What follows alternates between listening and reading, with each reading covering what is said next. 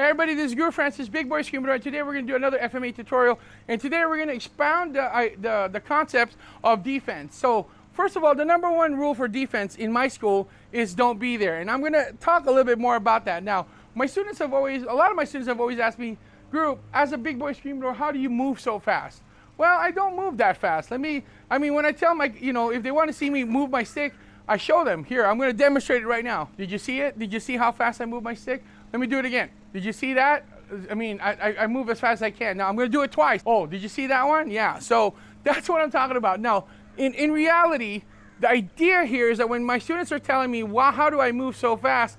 This concept is kind of, it's a little deep, but it's not, once you think about it, it's really not that complicated.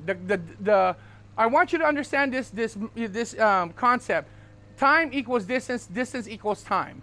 Meaning that, whatever the distance is, it takes a certain amount of time to get from point A to point B. The greater the distance, the greater the time. The greater the time means that there's a greater the distance. So we're going to be demonstrating that to you right now with my student Raymond. Okay, so now I have my student Raymond here. We're going to be demonstrating what do I mean by time, distance equals times, and time equals distance. So first of all, like I said, my number one rule for defense is don't be there. Now, just to understand this, if he is striking me from his shoulder to his intended target to my temple or the left side of my head, this is the distance that he is traveling, okay? So now, when I say that I'm not faster than my opponent, I just make my opponent slower. Again, in that same concept of don't be there, and time equals distance and distance equals times. So there's a certain amount of travel time that it takes from here to here, correct? So from here to here, there's a certain amount of travel time. So what I do there to make him slower is one of the things I can do is I can increase the distance. Again, in that same concept of the don't be there rule. So if he's aiming for me here, I'm going to step out here further. So now he has a further distance he has to travel. Let's go from the other side. He's coming from striking me from here. If this is his intended target, right, I'm going to step out. And so now he has a greater travel time. Okay, so now when he's striking me here, I'm going to step out and evade.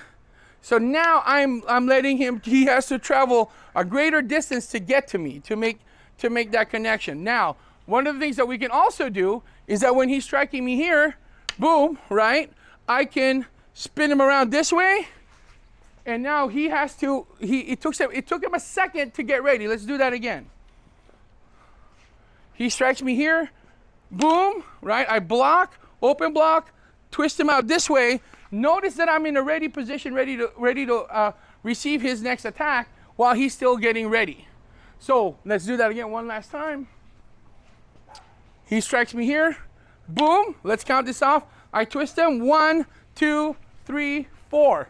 So I was ready at 2 while he was ready at 4 seconds. So there was 2 more seconds that it required him to get ready. So in those 2 seconds, I could be attacking, I could be striking, I could be doing all sorts of things while he's still getting ready. So that's what I mean when I'm talking about I'm not faster than my opponent, I just make my opponent slower because I add distance and I add I add time to his travel of attack. My name is Guro Francis, Big Boy Screamer. Until next time, peace out, God bless, and keep swinging them sticks.